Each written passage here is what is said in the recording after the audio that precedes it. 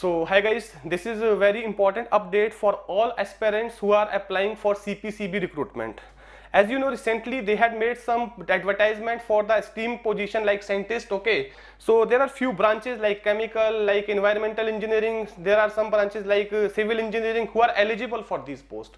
Now the very common doubt, first doubt student have, sir, whether we need to write a combined exam from the 3 branches or whether we need to write the individual exam. See, as per their advertisement or detailed information, whatever they shared till now on the official, they have given the syllabus will be of your entire GATE syllabus. It means if you are from the chemical engineering, if you are while filling the application form that your BTech discipline is chemical, then definitely you need to write the exam for the chemical syllabus.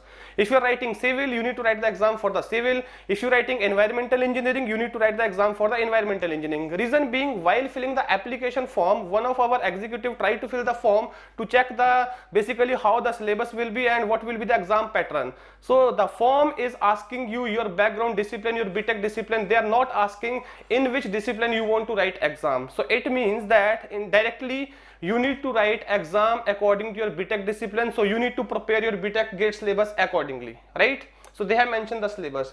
And apart from these engineering discipline, the people who have done their master in environmental science, they are also eligible for this, right?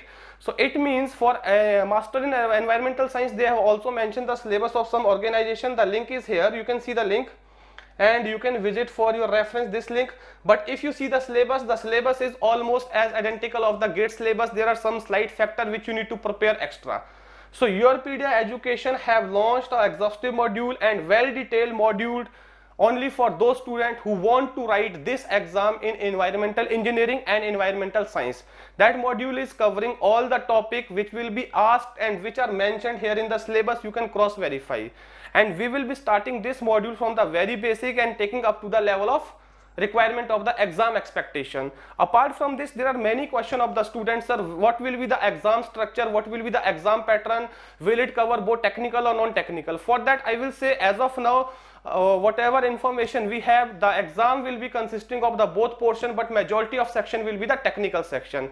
Now what will be the number of question, will there be negative marking, what will be the marking scheme, what will be the weightage or non-technical, these all aspects we will cover in detail in one another video which we will be uploading very soon. Till then, if you are looking forward to work as a scientist with CPCB and you're looking forward to avail this opportunity, you don't want to miss this position, there are multiple positions, and as an aspirant I strongly recommend you should go and try in this competitive environment. We as a YourPedia wish you all the best for this exam. Thank you.